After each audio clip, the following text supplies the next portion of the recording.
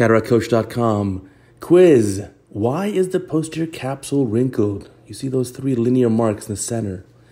Let's show you a few highlights. Here's the incision being made. Looks like it has a good construction and tunnel length. And then the capsulorhexis goes very well. And in fact, the nucleus removal and cortex removal all goes uneventfully. So now at the end of the case, we have the IOL in the capsular bag. The capsulorhexis is nicely overlapping the optic.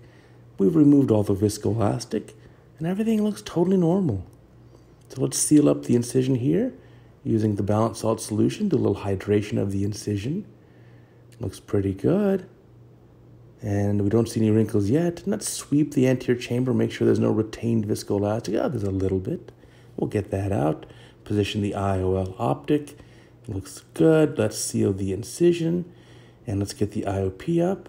And there's a little bit more viscoelastic. A little nuclear chip. We'll get that one out. So that goes routinely.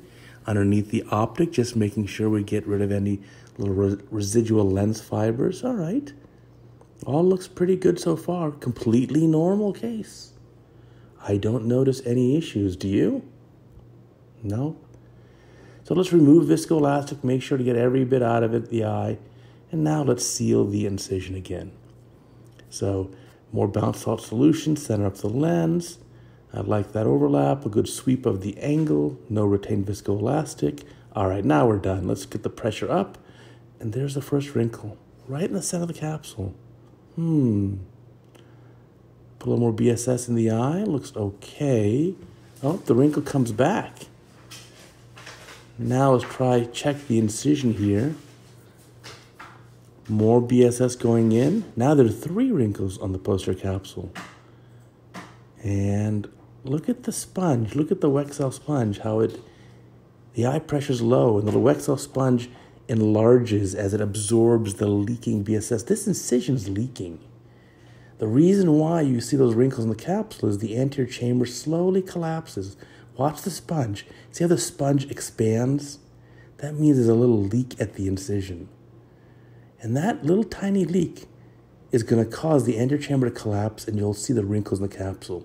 So this is the trick I taught you before of using a Wexel sponge soaked in tetracaine to cause osmosis focally, and that'll help seal the incision. Now let's check again. Now it's looking a lot better. A little bit more. Again, the hypotonic nature of the tetracaine causes water to go into the cornea and causes focal swelling, which helps to seal the incision. Now, ultimately, if it doesn't seal this way, what should you do? Put a stitch in the eye. Put a 10-0 nylon suture the main incision shut. And now it looks pretty good. Checking with the sponge. Now it looks pretty dry. And let's make sure the IOP is back to normal. And then we can finish the case here.